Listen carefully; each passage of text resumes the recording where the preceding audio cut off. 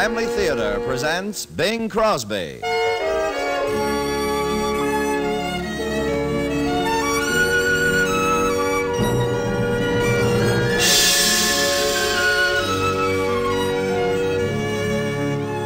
From Hollywood, the Mutual Network, in cooperation with Family Theater, presents The Losers.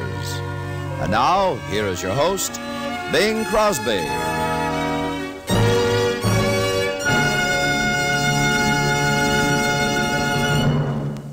Thank you, Tony Lafrano. Family Theater's only purpose is to bring to everyone's attention a practice that must become an important part of our lives if we are to win peace for ourselves, peace for our families, and peace for the world. Family Theater urges you to pray. Pray together as a family.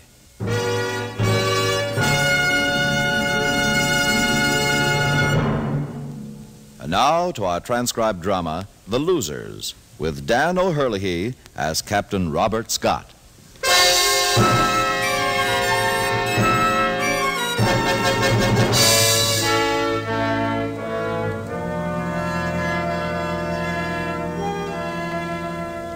By December of the year 1911, two separate exploration parties, each taking a different route, were toiling across the frozen wastes of the Antarctic in a race to the South Pole.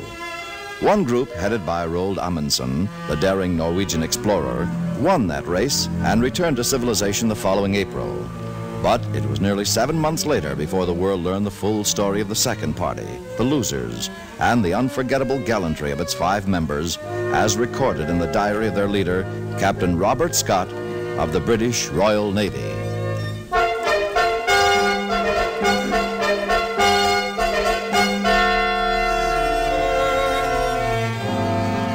At last we are ready to start upon the final leg of our journey.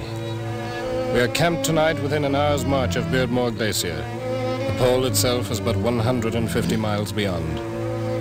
I believe my judgment in selecting both Lieutenant Bars and Captain Oates to be part of the group making the last swift dash to the pole will ultimately be vindicated, even though my good friend Dr. Wilson has his doubts.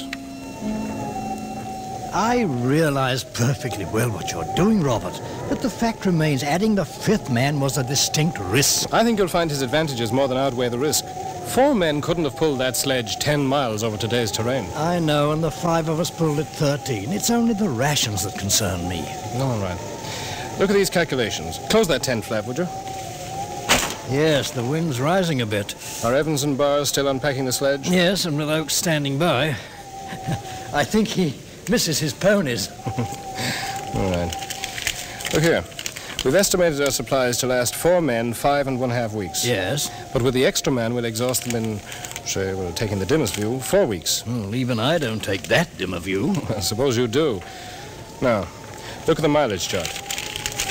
Once we've topped Beardmore in a day or so and come onto the plateau, we can expect much smoother going. Yeah, I should think so. But even if we don't, if we can't increase our present mileage per day by 1 step, we'll still have reached the pole and returned to the first supply cache a full 5 days ahead of schedule.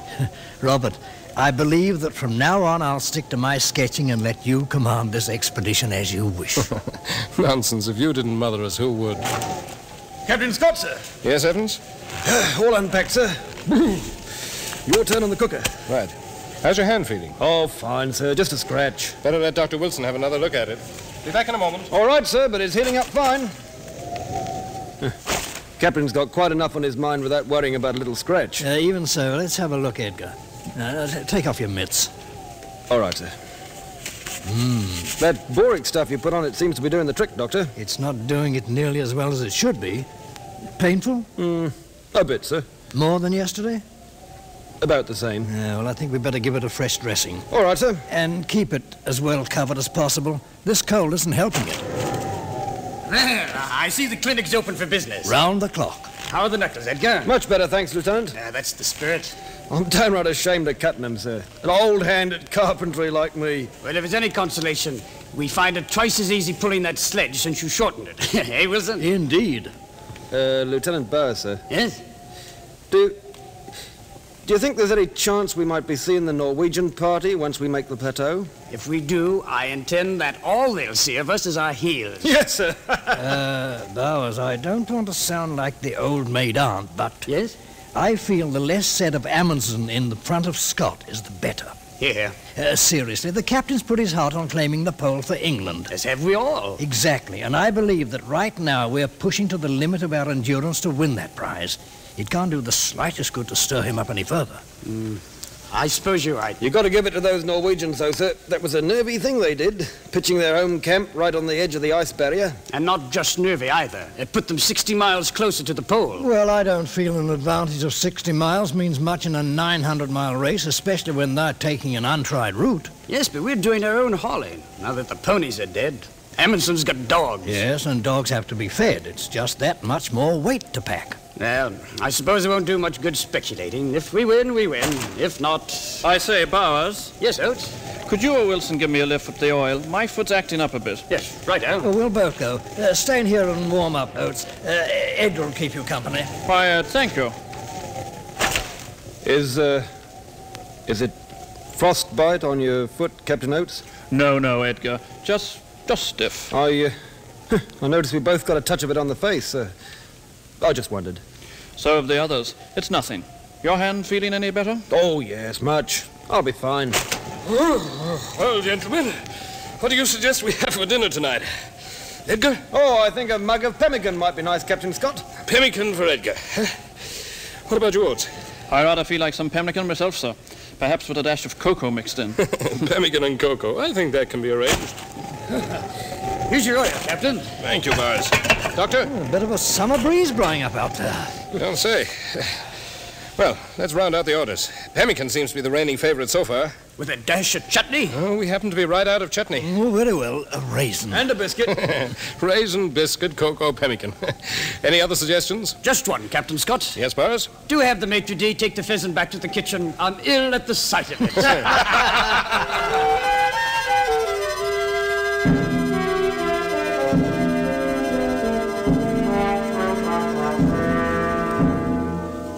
A braver, more cheerful group of men I never hoped to serve with. And as we draw nearer the pole, slogging day after day through the intense Antarctic cold, I come to learn even more that there are no limits to their courage and loyalty. I learned this most especially on the afternoon of January the 12th, 1912, when we were a bare 27 miles from the pole itself. Captain Scott! Yes, Bowers? Look, can you see it, sir? See what? What are we stopping for? What is it? Oh, that thing in the distance. Do you see it, Wilson? No, Wait a minute. Is it a mound of snow? That's what I say. And there seems to be something black flying from the top of it. I see it, sir. It looks like a flag.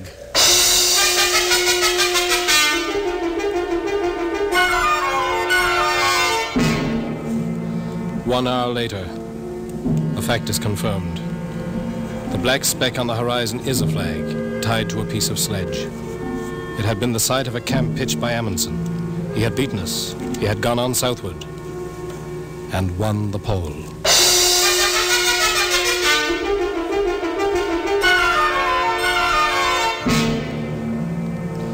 The following afternoon, January the 19th, 1912, we reached latitude 90 degrees and came upon a tent.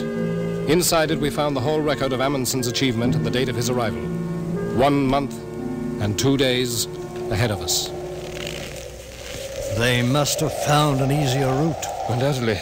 Did you see this, sir? Oh, what's that, Bowers? A letter addressed to the Norwegian king. And a note for you, sir, from Amundsen. What's it say, Robert?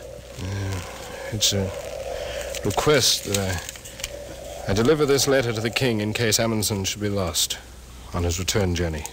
I'm terribly sorry, sir. Oh, thank you, Woods. Well, at least we're here. We made it. Yes, and I think that calls for a celebration. Indeed it does. Edgar, Yes, Dr. Wilson. your turn on the cooker. Righto, sir. And I've got a little extra delicacy to honor the occasion. Look, Captain Scott. What is it, Bowers? It's chocolate, sir. Just some chocolate.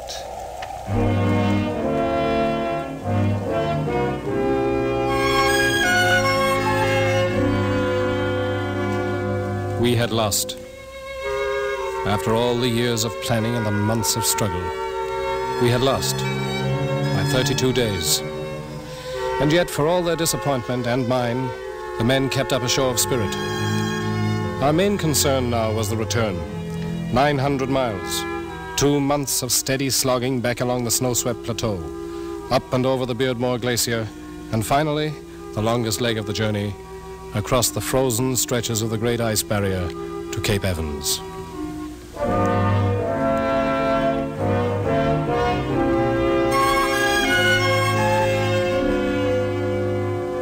The first week of the return trip was uneventful. Bars and Dr. Wilson had attached a sail to the sledge to take advantage of the wind at our backs, and on a good day we covered as much as 30 miles. But the pace was beginning to tell, especially on Seaman Evans and Captain Oates. More hoosh, Edgar? Thanks. No, Doctor. You haven't eaten yourself yet, sir? I was waiting until Bowers and Scott came in from taking their readings. That little Lieutenant Bowers is a bloomin' wonder, eh, Captain Oates? Yes. He's got more spirit than them Manchurian ponies of yours did. And that's saying something. You know, we should be coming across those poor little beasts before long, unless the snow's covered them. Ah, and won't a little pony steak go good when we do? Oh, smell that hoosh. Ready and waiting. Here, Bowers. Ah, thank you. Captain Scott? Doctor? More tea, Oates? No, thank you. Edgar? Many thanks, sir. You know, we never finished a day's slogging through this blast of snow that I'm not reminded of the terrible time I had of it in the Royal Indian Marine. Terrible time. You notice he employs the full title, Royal Indian Marines. So we'll know who he is. And where he served. Look, am I going to tell this story or not? Don't forget to include an alphabetical list of your decorations, sir. It would take all night. Now, as I was saying... To a small group of friends, including Captain Lawrence Oates of the 6th Inniskilling Dragoons, Present? Come on now, Doctor. Seaman Edgar Evans, Petty Officer of the Royal Glad to be Navy, aboard. Go below and start the engines. Now to continue. and last but not least, Oh, look here. Captain Robert Scott. It's a pleasure, Lieutenant. You were saying? After all these interruptions, I'm dashed if I know. It had something to do with India. And a terrible time you had. Oh, yes, the heat. That was it. The intolerable heat. Exactly. That's why I came along in this South Pole business, to get away from it. Evans, did I ever tell you the time I saved the life of the Maharaja of Bangpur? And where, pray, is Bangpur? Captain Oates, I'm surprised at you. It's a rather poor suburb of Bangkok. Bangpur. Well, it was a very hot afternoon in August. Captain Scott, would you step outside the tent for a moment? Of course, Doctor. It's about Evans. The frostbite on his face is getting worse. Oh, I hadn't noticed that so much as his hands. He won't admit it, but they're practically useless. I know. The man's spirit is remarkable, but it's getting so he can't keep up on the marches. Oh, that's why I wanted to speak to you. Evans' general condition is what's behind those cuts that won't heal, and the frostbite. He's simply not getting enough to eat. Are any of us? No, but Evans is a larger man than the rest of us, by a lot. The basic ration just isn't enough for him. Yes, I realize that, but... See, I've got to think of the whole party. Perhaps you and Bars and I could afford to share a bit more with him, but not Oates. He's not much better off than Evans. Oates claims that limp is just stiffness. You had a look at his foot? He won't let me. Last night, I just couldn't sleep. It's all piling up. Evans, Oates, we haven't even got to Beardmore yet. Robert, you've got to fight down your disappointment of losing out to Amundsen. The expedition's not a failure. We've collected invaluable scientific data. Oh, it's not that, Wilson, anymore. Believe me, it's the awful responsibility I feel to each of you, to your families, in case anything should... Stop that right now. Not one of us is an honor to have been part of this expedition. I meant it to be an honor. It has been, and it will be. In a day or so, we'll be at the foot of Beardmore. That'll mean less wind, a milder temperature, much easier going all around. Yes, if we just can get Evans that far safely. We'll get him there. Don't you worry.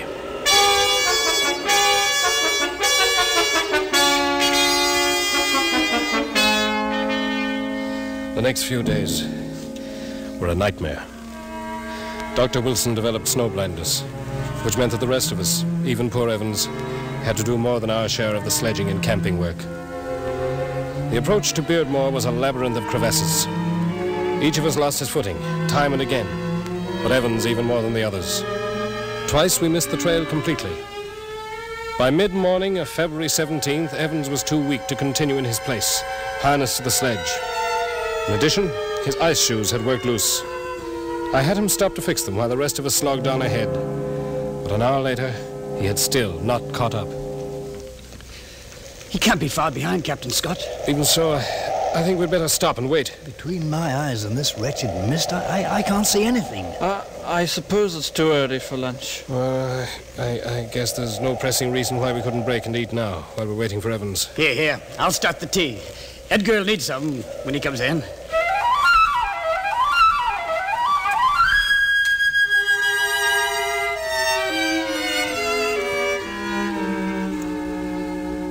We pitched the tent and waited, straining our eyes back along the trail, watching for our first glimpse of Evans. Finally, we saw him, far off, moving slowly towards us. The light was too bad to make him out clearly, but it was evident something serious was wrong. We put on skis and slogged back along the trail as quickly as we could. I was the first to reach him. He was on his hands and knees. Heavens, your gloves. You've taken off your gloves. Yes, sir. Our shoes keep coming loose. I had to tighten them. How is he, Scott? Look at his hands. Can he walk? I don't think so. Oates? Yes. Stay here with him. We'll go back to camp and get the sledge.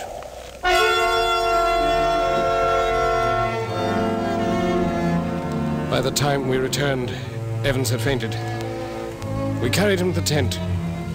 All the remainder of that day and evening, we watched beside him, powerless to help.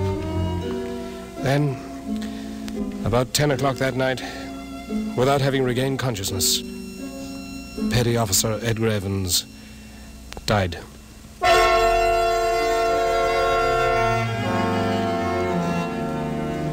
We tried not to dwell on Evans' passing, but the shock of it wouldn't wear off. At one time, he'd been the strongest man among us. And now, he lay at the foot of Beardmore Glacier. It was not until some days later, when we reached Shambles Camp, at the southern edge of the ice barrier, that our sagging spirits began at all to revive. But even there, bitter disappointment awaited us. Robert? Yes? Those oil cans we buried on the way out. What about them? Oh, look at the washer on this one. The leather's rotted clear through. It feels light as a feather. But it was full. We buried it upright in the snow. It couldn't have leaked. Oh, what's wrong, Captain? This blasted fuel can's half empty. How could that happen? Spill, you think? I can't see how. Unless... What? These cans were buried just below the snow, weren't they? Well, they're that way at all the depots, so the fuel's nearest the top. Is something the matter? There's the fuel, Oates. Nearly half of it's evaporated. Evaporated? Yes, it was left too near the surface. It looks as if the extreme cold rotted the leather washers. And then, during the warm spells, the oil vaporized. Well, at least it's not all gone, Captain. And with any luck, we should make the next depot in a few days. Luck? Well, I guess that's what we need most now. Even more than fuel.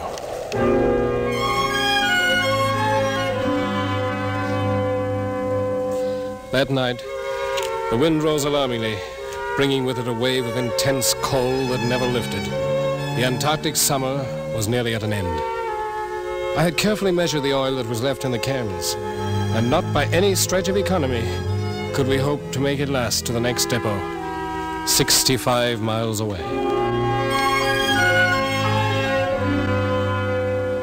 Next morning, it took us an hour and a half to get our footgear on.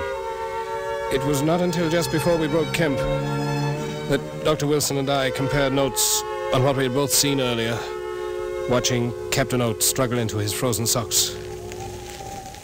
It's not just the swelling in his foot, Robert. It's turned blue. Yeah, that always means the same thing. No, but in this case, I haven't any doubts. It's gangrene. He still seems able to walk. Yes, and I think he'll walk until he drops. Oates is that kind of man. I'd order him to lie on the sledge and let us pull him if I thought he'd obey me. He wouldn't. You know, it's really incredible. Incredible? The human spirit, how much suffering it can stand. Not really incredible, Robert. Huh? Not when you consider who gave us that spirit.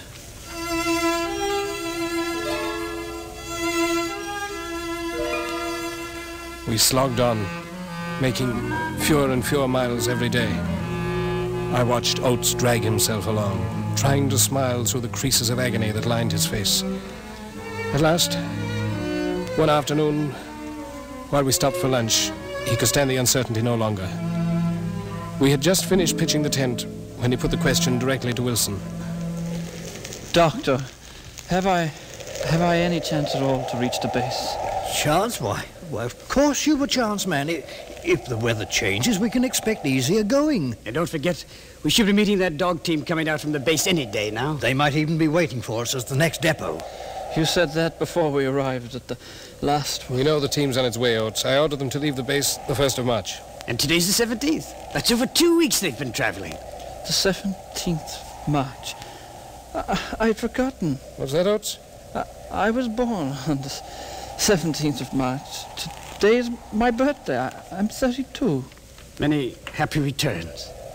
Captain Scott, tell me. Yes, Oates? What should I do? The same as the rest of us. Slog on. I don't think I can go any farther. Oh, nonsense. Of course you can. Oates, keep trying. You can make it. I know you can. But you've got to keep trying. Oh, all right, I'll try. I promise you. That's the spirit. It's my turn on the cooker, I believe. Let me take over for lunch, Oates. You can use the rest. Oh, won't be much to it anyway. I've got the oil right here. Here's the biscuits. You're all doing my work. Now. You are. It's not fair. Here, at least let me go out and get the snow we need for the tea water. Just going myself. No, I want to do something. But your foot won't let you go out. How'd it feel? It's blowing pretty badly out there. I'll be all right, and I promise you, I'll try to make it. Oates limped to the door and walked out into the blizzard. The temperature was 43 below zero. We never saw him again. How long he struggled northward before he lost the trail, I can't say. But he did struggle northward, toward the next depot on the base. And I think in so doing, kept his promise. To the end, Oates continued to try. When the blizzard lifted, we went on. Wilson, Mars, myself. For 4 days, our eyes were fixed ahead, in a despairing desire to see rescue coming towards us in some form. Our eyes, our ears, everlastingly strained. But we heard nothing except our own labored breathing and the creak of the sledge. And we saw nothing but the endless, lifeless ice barrier. Finally, just 11 miles from One Ton Camp, the most substantial depot built along the whole route, we pitched our tent for the last time.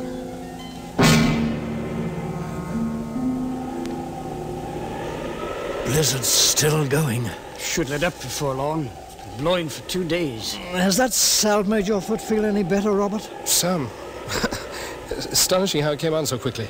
That's frostbite for you. I've been thinking you're both in much better shape to travel than I am. Yeah, when the blizzard lifts, we'll put you on the sledge. No, I think it'd be better if you went on ahead to the depot. We wouldn't consider it. I'm ordering you to do it. You'll make better time all around. There's food and fuel there, plenty of it. And then, when you get back, if you want to carry me in the sledge, that's a different matter. Robert, we'd much prefer going the 11 miles without having to return. And if we load you on the sledge... No, I'm still in command, Wilson. When the storm lifts, you go, and when you come back, I'll be waiting for you. All right, Robert. We'll leave as soon as the storm lifts.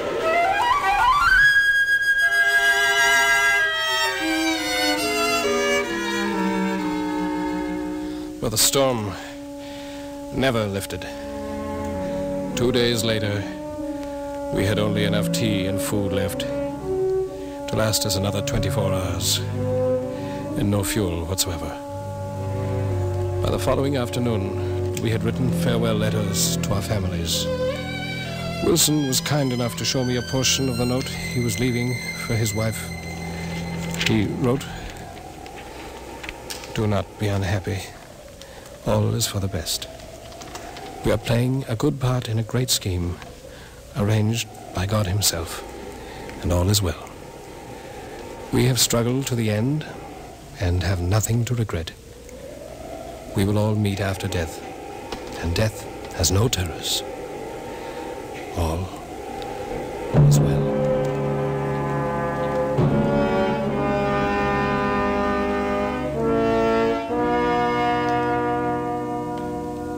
8 months later, on November 12, 1912, a rescue team sent out from Cape Evans came upon the last camp of the Scott Polar Party.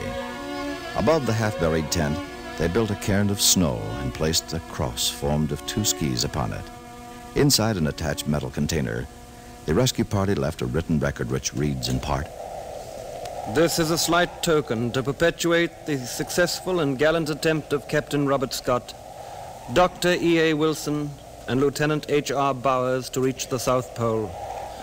Also to commemorate their 2 gallant comrades, Captain L.E.G. Oates and Seaman Edgar Evans, who died at the foot of the Beardmore Glacier. The Lord gave and the Lord taketh away. Blessed be the name of the Lord."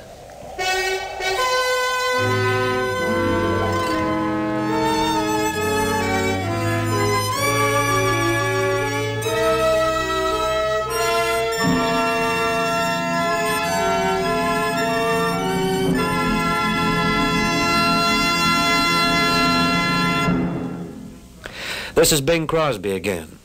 Those of you who are familiar with family theater know that each week we say a few words to you after the show. This little chat we call our commercial. But our commercial differs from the ordinary commercial in that we're not trying to sell you something. We want to give you something absolutely free. Our product doesn't come wrapped in a bright gleaming package, nor is it heralded by bold worldwide advertising.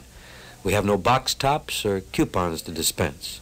Our market is unlimited. We don't have to restrict our appeal solely to men or to women or to children, for, well, it appeals to all mankind, regardless of age, race, or color. Our product has no competition because it is the greatest and most sought-after commodity that the world has to offer. It is not manufactured in a great mill, nor conjured up in a laboratory, nor even grown in a fertile field.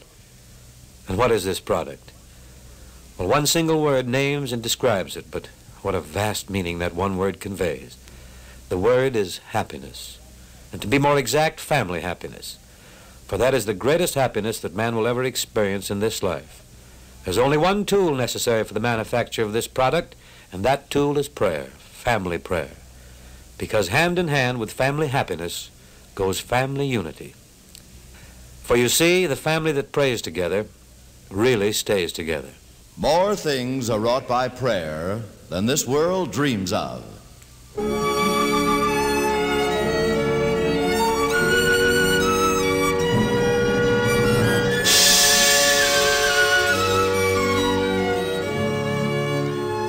From Hollywood, Family Theater has brought you transcribed The Losers with Dan O'Herlihy as Captain Scott. Bing Crosby was your host. Others in our cast were Richard Peel, Eric Snowden, Keith McConnell, and Alec Finlayson. The script was based upon the book Scott and His Men by Sarah Maynard, published by the St. Anthony Guild Press, and was written and directed for Family Theater by John T. Kelly, with music composed and conducted by Harry Zimmerman. This series of Family Theater broadcasts is made possible by the thousands of you who feel the need for this type of program, by the Mutual Network, which has responded to this need, and by the hundreds of stars of stage, screen, and radio who give so unselfishly of their time and talent to appear on our Family Theater stage. To them and to you, our humble thanks. This is Tony Lofrano expressing the wish of Family Theater that the blessings of God may be upon you and your home, and inviting you to be with us next week when Family Theater will present Flight to Bermuda, starring Dorothy McGuire. Charles Boyer will be your host. Join us, won't you?